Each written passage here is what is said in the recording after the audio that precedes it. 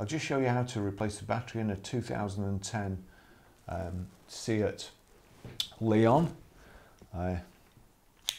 Basically flip the key out, just press that button, and then using your thumb just press forward. You should be able to do it with your thumb. If not, just get something to lever it, but only lever it like so. Don't be pressing, don't be forcing a screwdriver in, because you'll end up putting it through your hand. Or perhaps just like so, tuck it under the little plastic and lever up, and then off. You see there, it's a 2032 CR 2032 with the battery facing towards you. Just, there's a little place there to put something, and as you can see, I bet I could never do that again.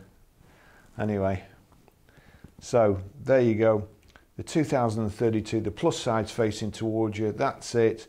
You tuck it into those contacts there to press it so that it will actually go in and hold, and then just clip that back on, clip it in, and that's how you do that.